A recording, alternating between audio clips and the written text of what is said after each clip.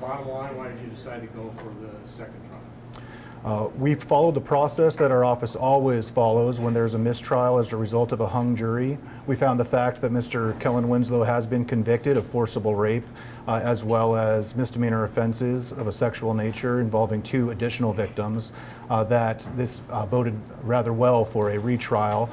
When we consider also the fact that there were 10 members of the community who came together and found that he did in fact commit the crimes beyond a reasonable doubt, the other forcible sex offenses, that was a significant factor in our decision to seek a retrial. Mr. Owens, what charges are we retrying here? All of them, or? All of the mistried counts will be part of this retrial. As of right now, we informed the court that we do seek to obtain convictions as it relates to all of the Jane Does who were the subject of the first trial. So what does that mean for Jane Doe number 3, who had 1 count and was convicted? He was convicted with regard to that. Jane Doe number 3 may testify in this retrial depending upon the court's rulings on some of the motions that we will hear on September 4th and September 5th. Does that mean Jane Doe 2 also, you will retry her on the hung count with regard to the second sexual act? Jane Doe number 2 was the victim of forcible rape based upon the jury's finding in this last case. The jury did find by a 10-2 margin that she was also a victim of forcible sodomy. So there will be a charge that the new jury will hear on the forcible sodomy count involving Jane Doe 2. And why do you want Jane Doe 3 to testify? Jane Doe 3, the fact that he committed the indecent exposure against her would be considered 1108 evidence or sexual propensity evidence that shows that he has a predisposition to commit sexual acts.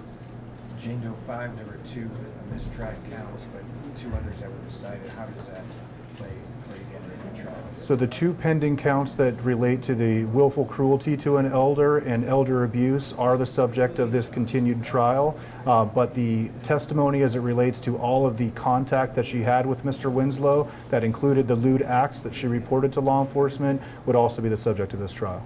The judge was rather frank in terms of granting no bail during this process. Comment?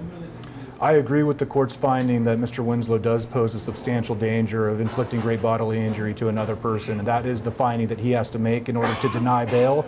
But moreover, Mr. Winslow is now a convicted forcible rapist, and as the court noted when we were in session earlier today, the judge found that every single time he has a criminal defendant that's pending sentencing, that tends to be his routine, especially one who's convicted of such serious violent offenses. And should he be convicted of a second forcible rape, then he's looking at life as opposed to 9 years. That is correct. If he is convicted of multiple forcible sex crimes, whether they be rape or forcible oral copulation or forcible sodomy, Mr. Winslow is facing life in prison. In layman's terms, he was definitely going to go away for 8 or 9 years.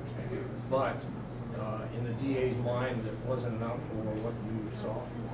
The district attorney made a decision based upon the favorable split of 10 jurors finding that Mr. Winslow was guilty of multiple forcible sex crimes, that the danger that he posed to the community and the fact that we would be able to obtain justice for more victims, that we would seek to retry these counts. Witness in the new trial? That's going to be subject to motions in the court's decision. What exactly did he say to them? You can reveal that. What I had commented on in public previously is that in January of 2019, while Mr. Winslow was out on bail and being monitored via GPS anklet, that he had driven up to a young girl who had been walking home from high school. She was an 18-year-old high school senior, and that when he pulled up alongside her, he had told her that she was cute. He had told her that he had seen her in the area. He asked her how old she was and where she lived. And while she was having that conversation, the young girl grew extremely uncomfortable and then fled to a friend's residence nearby and reported it to law enforcement. She did not know Mr. Winslow at the time, but when she reported that incident, law enforcement followed up on it. Did he offer her a ride? I have no further comment on that incident. To be clear, I know the defense at one point wanted some of the charges tried separately. Once again, they'll be together? Well, that will be subject to renewed motions, I'm sure. I know that the defense has every opportunity to file a motion for severance of the counts. The court has previously ruled on those motions, but the court will, of course, have to take a separate look at them. Previously, the people filed a motion to consolidate the 3 separate cases. We have been successful thus far in keeping the cases together, and I would expect that in the retrial we would be able to do the same. It's really dependent upon the court's rulings on the motions. And why is that advantageous? I wouldn't necessarily say that it's advantageous, but it's really what the law allows, and it does allow us to be able to show that Mr. Winslow does have the sexual propensity to commit these sexual crimes. I was wondering how the acquittal will be handled in the next trial.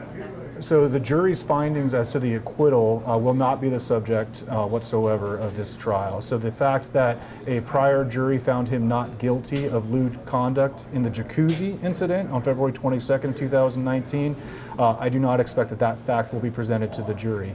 The testimony as it relates to Mr. Winslow's conduct that also would be the basis for the willful cruelty to an elder and battery of an elder would still be coming in. Would the defense also be barred from bringing up the acquittal then? As far as the jury's finding of acquittal, the law would preclude them from being able to comment on that. It's Will the jury difficult be allowed enough to know that he was to guilty? get a good jury who, for the first trial, who haven't heard of them or who's, don't know what's going on because of all the publicity and all the media. Is it going to be even more difficult to get another jury as this case goes on and on? I think the process that we followed last time and the process that I would expect that we follow in the retrial will ensure that we have a fair and impartial jury that would be able to fairly consider the facts. What about the conviction? Will that also not be part of the trial, or will that be allowed? The fact of conviction itself would be subject to motions, but the fact that he committed the crime would be something that the judge can instruct the jury to consider during the course of the evidence in this case. Thank you, Mr. Owens. Thank you. Anything else? Thank you, guys.